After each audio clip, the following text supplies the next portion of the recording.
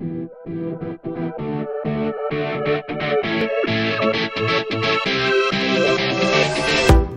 Ashley the Plant Nerd here. Today I want to show you a recipe using these two products, both from Tylor Naturals. I have Rosehip Seed Oil and Vitamin E Oil, and what I'm going to do today is make some DIY under eye cream. There's a basic recipe that I'm going to be following, and generally we're going to just use the ratio of 4 parts oil, any carrier oil, and 1 part beeswax. Then we'll add in the vitamin E oil and then the essential oils. So my carrier oils today is going to be 50% rosehip oil from Tylor Naturals, and then I have some homemade calendula steeped olive oil that I'm going to mix together.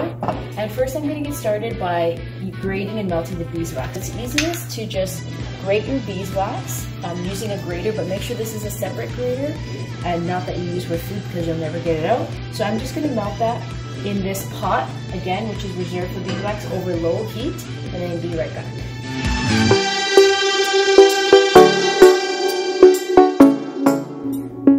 So since I'm using a 4-to-1 ratio, I'm going to be adding 8 teaspoons of oil. So that's 4, 5, 6, and now I'm going to add the Rosehip Seed Oil from Tylor Naturals. So I'm actually just going to pour this in. So this is all over low heat, very low heat, and you can see that it was still that some of the beeswax started to solidify, but it will remelt. So now I have 8 teaspoons of carrier oil, and I've only added 2 of the Rosehip Seed Oil from Tylor Naturals. Now I'm going to stir again to make sure that it's all incorporated and all the beeswax is cool. Okay, now that it's all melted, I'm going to turn it off, take it off the heat.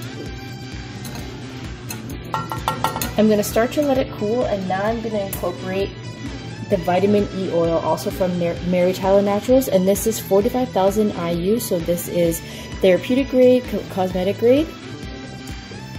And I'm going to add a dropper full. So this has already been pre-mixed with jojoba and rosehip oil, so I'm going to add a dropper full. Truthfully, I'm not sure exactly how much, but I assume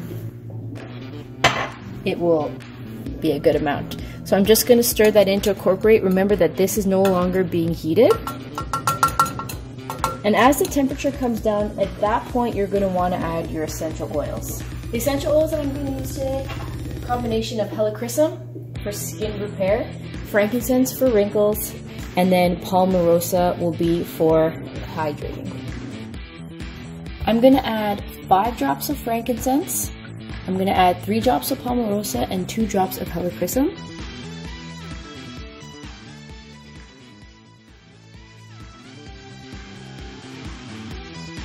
I'm going to add the lid, stir, and there you go, your own homemade DIY eye cream.